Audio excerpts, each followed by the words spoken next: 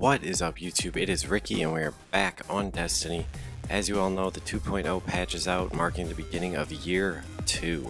And with that patch came the new quest system, and within that is new quest lines for each subclass that is currently in the game. So you have 2 for each character class. And the first couple parts of these require you to use your super ability for killing enemies or creating orbs of light. And I found the easiest and fastest way to do this, and I wanted to share it with you guys. What I do is use a bad juju as my primary for Chain of Curses to get my super back with each kill with it, and then any helmet with inverse shadow just to maximize super time.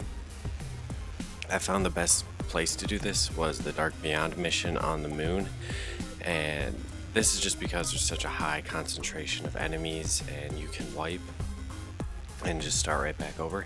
You can't put a heroic modifier on it, unfortunately, because now all the story missions need a 240 light level to make it a heroic modifier. So what I like to do is kill enemies to regain my super. I'll die, I'll use the super again, then I'll bad juju until I get it back, die, super, and just keep repeating it.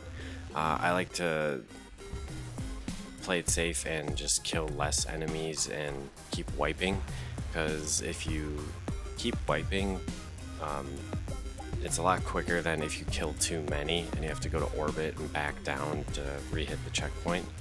But yeah, this is definitely the fastest method to get super kills and make orbs, and I can only imagine we're going to have to do something similar like this when the new subclasses come out.